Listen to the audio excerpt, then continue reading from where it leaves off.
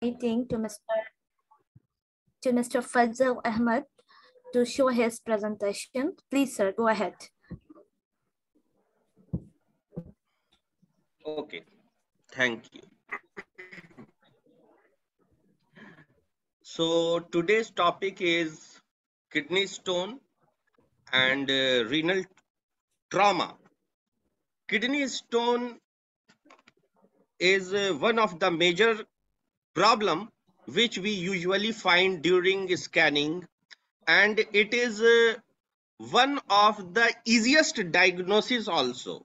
When we diagnose by means of ultrasound machine, then it is very easy to diagnose kidney stone or renal stone.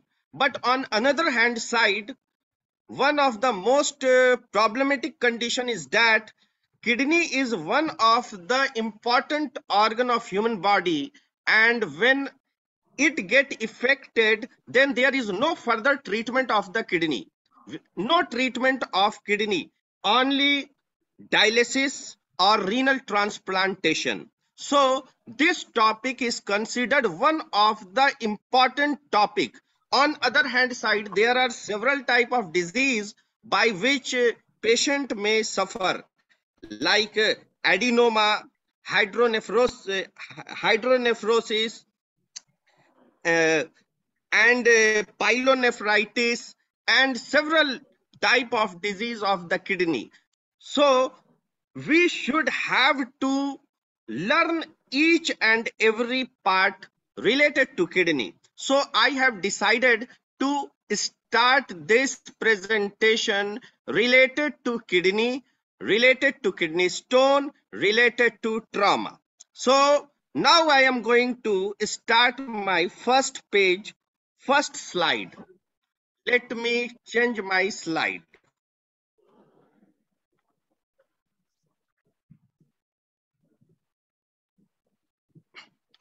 As we all know that kidney stone is also said as renal calculi, nephrolithiasis, or urolithiasis. These terms are interchangeable. You can use any of the term as you like.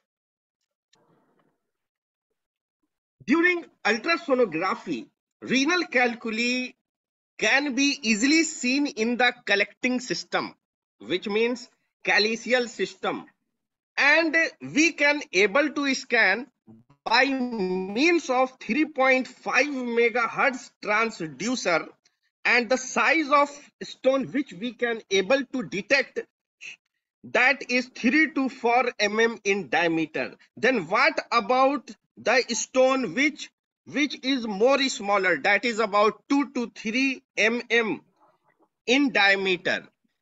Then in such condition, we should have to use a probe of higher frequency, greater frequency, that is about 5 megahertz transducer. If we will use 5 megahertz transducer, we can able to detect smaller calculi also. Now I am going to change this slide.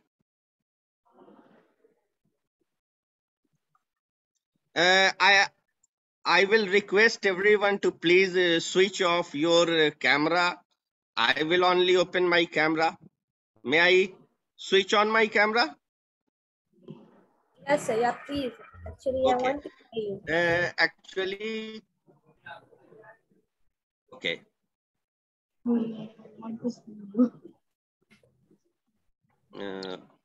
Sorry for disturbance. A kidney stone usually do not cause symptom because we know that calyceal region is larger, and when a person suffer from renal stone, when a patient suffer from renal stone and shows symptoms, then we come to know that there is certain problem, and we do scanning. We do scan, and during scan we find, yes, patient is suffering from kidney stone. Sometimes it happens that patient having a stone, but we unable to detect. So it is essential to do two type of scanning. Number one, we have to do transverse, and another one we have to do longitudinal scan. One of the drawback of ultrasonography is that if a patient renal system is not functioning properly, we cannot be able to evaluate by means of ultrasonography. Only by means of intravenous pylography, we can able to identify, yes, patient kidney is not working. Patient kidney is not properly working. Then how we will detect? Okay, there is a stone stuck in the ureter and patient kidney is not working. How we will understand? One of the best trick, that one kidney if get failed, then another kidney become enlarged. That condition is said as compensatory enlargement of the kidney. So during ultrasonography, when you find that one kidney is as it is or smaller in size, atrophy of the kidney, and another kidney get enlarged, then it means you may doubt, you may suspect, yes, that person is suffering from renal disease and one kidney is probably not working. So it is very necessary to check serum creatinine and uric acid test. So when kidney stone usually will not cause symptom until it moves around the kidney or pass into one of the ureter. When it get stuck in the ureter, then it become problematic. Then several type of symptoms you will find. Now I am going to change my slide.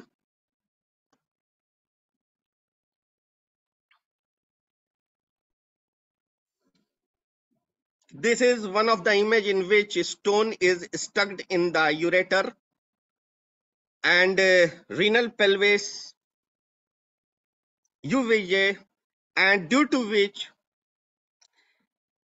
hydronephrosis may develop. Patient develop hydronephrosis, and hydronephrosis can be easily detected. Its grade can be easily detected by means of ultrasound.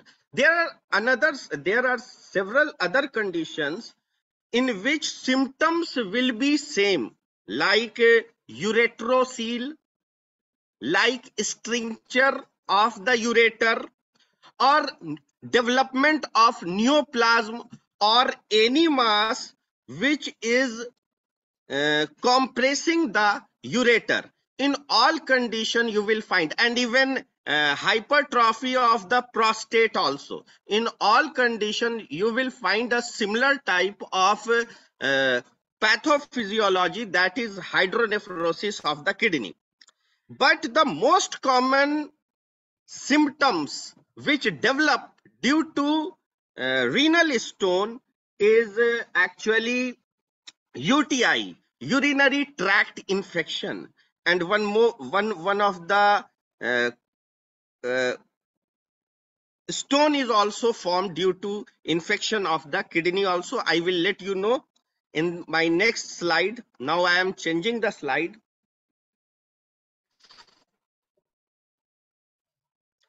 If kidney stone become lodged in the ureter, it may block flow of urine and cause kidney to swell, and the ureter spasm, which can be very painful. So during sonographic scanning you will find that yes, the size of the kidney is quite enlarged.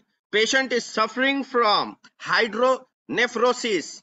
Then you have to check, you have to find out where is the stone. Sometimes stone is there but we cannot able to detect, we cannot able to find out certain small size stone.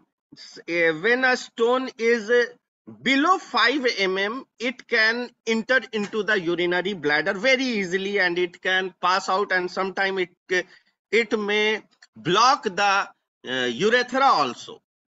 So we have to check everything, and if during scanning we suspect yes patient may have any chance of a stone, then a preliminary x-ray of plain abdomen is needed, and on another hand side intravenous pyelography is one of the important tests which do not only show the obstruction but also show function of the kidney.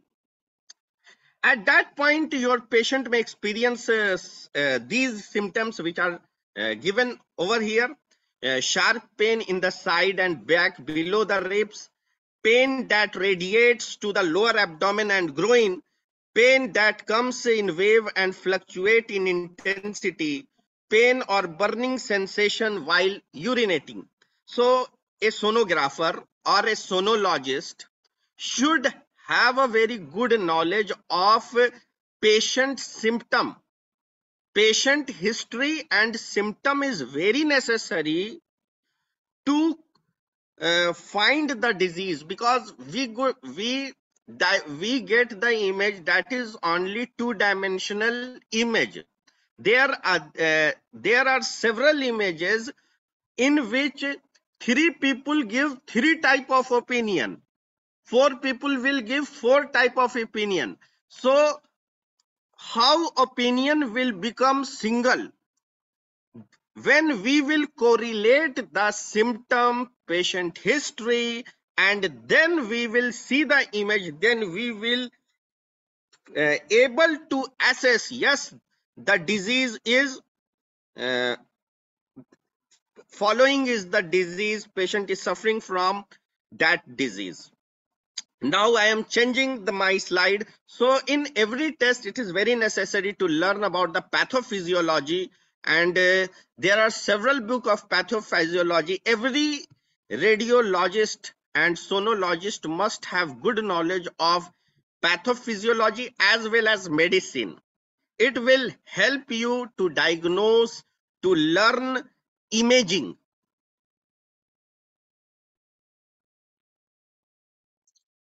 Next, other signs and symptoms may include pink, red, brown urine, cloudy or foul smell urine, a persistent need to urinate, urinating more often than usual or urinating in a small amount, nausea and vomiting, fever, chills if an infection is present. When a patient get infected from renal disease, you will find he will complain often micturition, frequent micturition, pyrexia, along with chills. These are the symptoms you will find in your patient. There are usually 5 type of stones, but the most common type of stone which we usually assess is calcium oxalate stone. Another one is calcium phosphate, then struvite, then uric acid, then cystine stone. Percentage of calcium oxalate is greater, that is about 80%, and uric acid stone about 7%, struvite stone about 12%. So now I will tell what are the stone, why these stones are categorized, and what are their composition and how it develop. A surgeon, a urologist, when learn about the treatment, they also have to know about the type of kidney stone. A sonologist, when learn about scanning, he must also have to learn about the stone, but diagnosis will always be the same. You will find echogenic, dense area, casting a black shadow, and it give evidence that there is a stone. Similarly, a surgeon will treat all the stone in same way, but we have to learn about each type of stone. So now I am going to let you all know about all these type of stones in my next slide.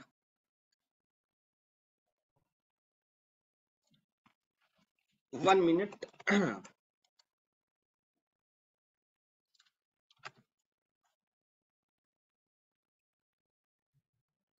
Okay. Number one is calcium stone. Calcium stone usually in the form of calcium oxalate, and these type of stone, we suffer from such type of stone. Our patients suffer from such type of stone. There you will find in majority of cases, and these stones are formed from our diet. There are certain type of fruits and vegetables, nuts, chocolates that contain high number of oxalate. Even our liver also produce oxalates. ठीक है? Dietary factor, high dose of vitamin D, intestinal bypass surgery, or several metabolic disorders can increase concentration of calcium or oxalate in the urine. There are certain drugs also, which some medications which are used for the treatment of migraine, or certain drugs which are used for the treatment of our diabetes mellitus. Such type of drug also causes calcium stone. So another type of stone is straw white stone, and straw white stones are such type of stone in which infection due to infection, stone develop due to urinary tract infection, renal infection. These stones can grow quickly and become quite large, sometimes with few symptoms or little warning.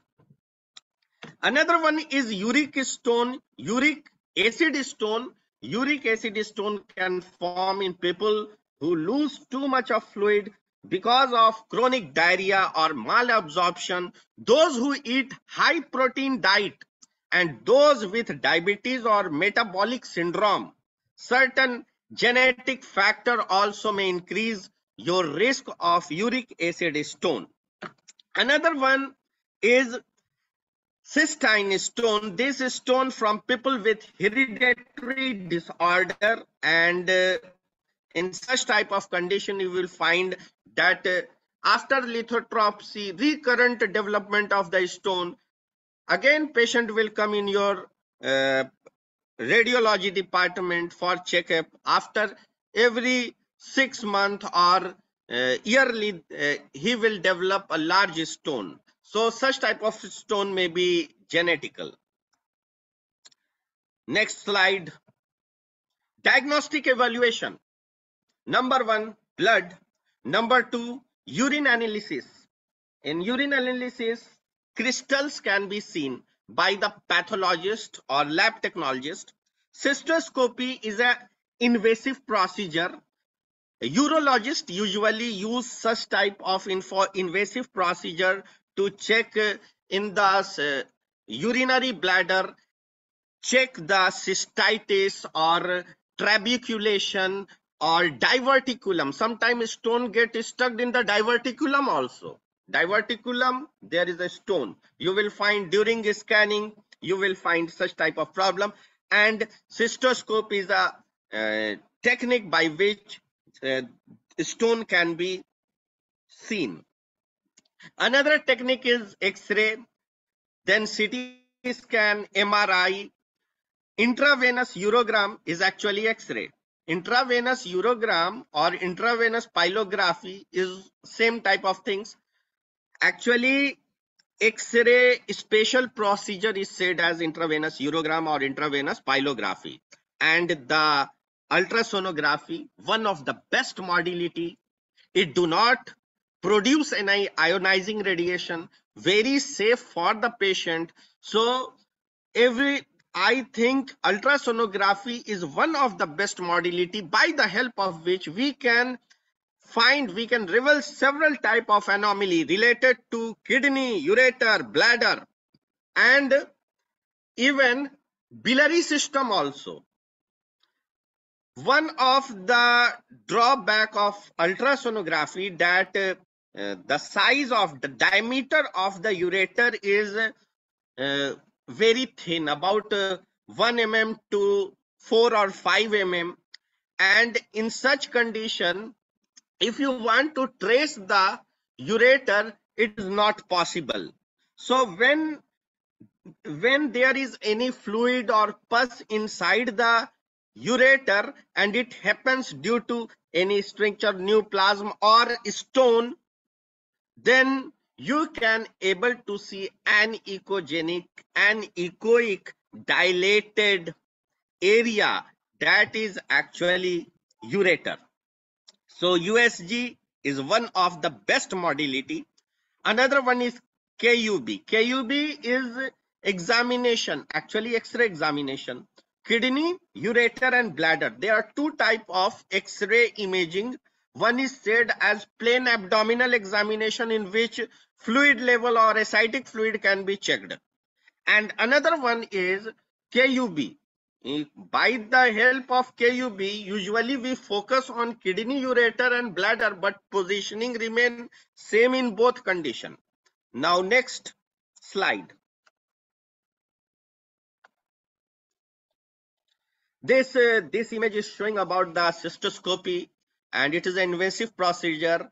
A urologist usually insert a urethra and check the urinary bladder, whether patient is suffering from any cystitis or any other, there is a stone or not. So cystoscopy, one of the important procedure, and even it is invasive also.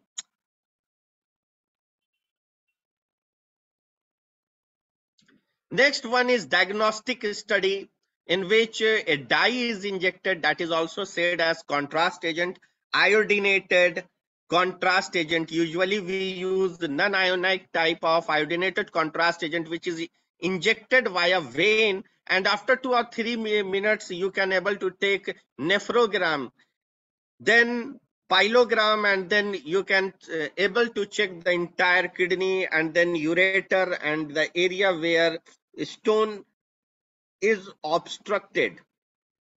Next, diagnostic study, that is ultrasonography. In ultrasonography, we usually take two images.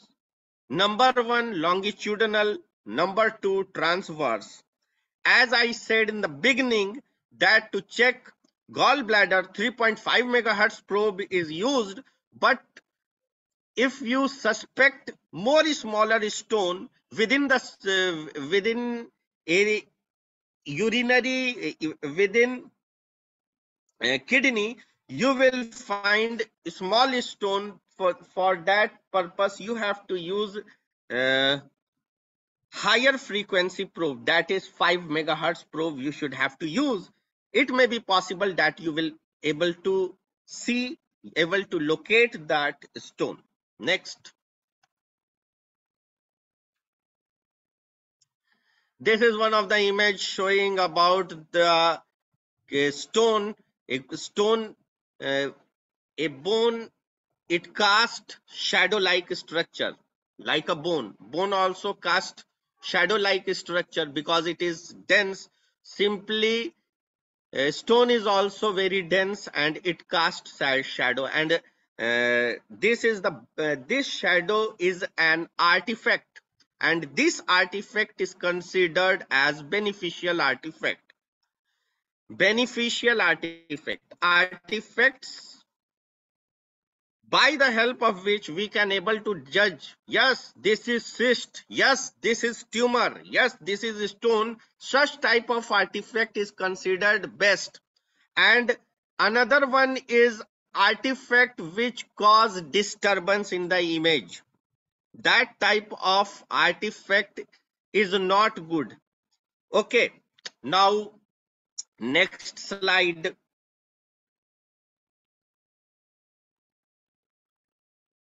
Trauma. Kidney or renal trauma. When kidney is injured by outside force. Kidney, as kidney is a very sophisticated organ, it is in one of the safest place also. It is deeply embedded inside the fat. It is deeply embedded in fat and guarded by back muscle and rib cage. But injury can happen as a result of blunt trauma or penetrating trauma. Blunt trauma do not in which skin will not tear, there will be no bleeding. Internal bleeding may happen in such condition in blunt trauma, but penetrating trauma is more dangerous. Penetrating trauma, damage caused by an object that pierces the skin and enters the body like a knife or a bullet. Such type of trauma is said as penetrating trauma. Next, blunt trauma. The best sign of blunt kidney injury is blood in the urine, and the condition is said as hematuria. Hematuria is the condition in which RBC will come out with the blood when patient will maturate. Sometime it is possible when large amount of RBC will come out, then patient will also able to judge, yes, blood is coming out. But in certain case, RBCs come out, but a patient cannot able to judge. We can suspect, or any doctor suspect, a physician suspect, that whether he is suffering from hematuria or not. Then he sent for pathological investigation and for occult blood test, in which if there is any hidden blood is present, it can be checked by the microscopy. Blunt trauma kidney injury may show no outside sign, but bruises may be seen the back or abdomen where kidney are. Now about the penetrating trauma. Penetrating kidney trauma may be suspected when there's a wound from knife, bullet or other object that are persist inside skin. But sometimes these wounds may be small or hard to find.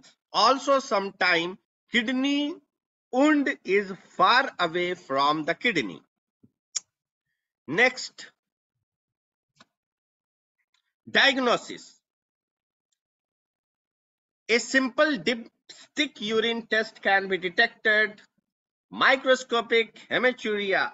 When kidney injury is suspected, it is vital to do imaging study of the both kidney. These will confirm the diagnosis and tell how bad injury is. MRI, CT, USG. But I will consider USG is better than CT and MRI. MRI is considered one of the best imaging tool for soft tissue examination, but it is more expensive and it takes time also. CT scan produce ionizing radiation which is harmful for the patient. So I think ultrasonography is best for the diagnosis of injury, traumatic injury. Okay, next slide. What you will find? You will find perirenal fluid or tissue injury. Ultrasonography is one of the best modality by the help of which we can able to detect fluid content, whether it is present inside the urinary bladder or vascular or within the gallbladder. Fluid always appear anechoic, black. So if there will be any tear in the kidney, blood will come out. It may be possible that urine will also accumulate outside the kidney. What you will find? You will find perirenal fluid appear black color surrounded outside of the kidney. You can easily able to diagnose, yes, it may be blood or urine, but after 48 hours blood usually get clotted inside and the condition is said as hematoma. And when hematoma will form, then it will become hypoechogenic, and then its echogenicity will increase later on. But urine will remain same, anechogenic. So ultrasound is considered one of the best examination for trauma. Next, there are some figure, and by this figure you can able to do grading also. You can grade the condition also, traumatic injury also. This is the perineal fluid, and the fluid is just after traumatic injury. Fluid outside the kidney, and this is the image. If you want, you may take a screenshot of this image. Okay.